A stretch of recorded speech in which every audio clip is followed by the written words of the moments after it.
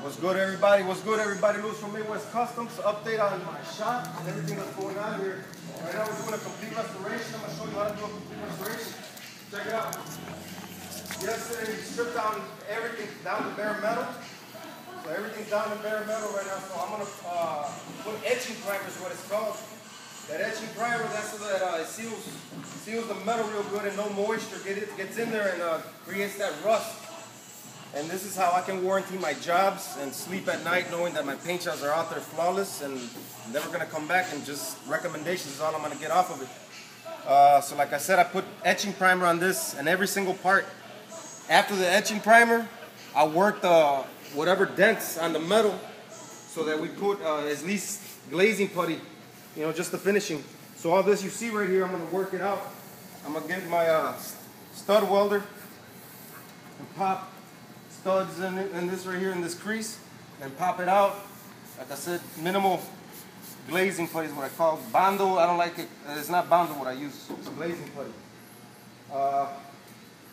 Same with this. That's the driver door, passenger door. As you can see, it's all, I'm documenting it. That way you and the customer knows that it got done right, you know. So this is the tailgate to the Camino. Check it out. Come here, Nino. These are the cars that were under construction right now. That's my Camino. You can see the murals. Check out the murals real quick. Show them the murals, bro. Got that Bonneville behind it. That's my Bonneville. Got that 2006 Caddy STS over there. We're painting the rims. I'll show you right now. We got the Cuddy over there. We're going to be putting hydros. Hooking that one up too. We got the Crusher 300 right here. Candy paint job, community paint job we did back in Illinois. That's a 10-year-old paint job right there, so you know, yeah, it's still there and it's still flossing real good. So got the lambo doors, butterfly doors. Anybody needs that done, that's how we do. So check it out. This is all the pieces right here for the El Camino. We throw it all apart, just so you can see it's all done properly, done right. We tear everything apart.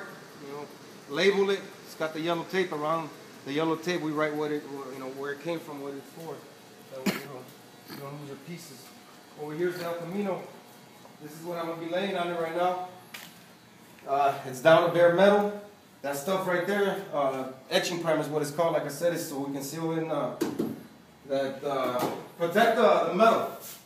Then we, you know, do our body work. Then we primer. But as you can see, it's all done the correct way.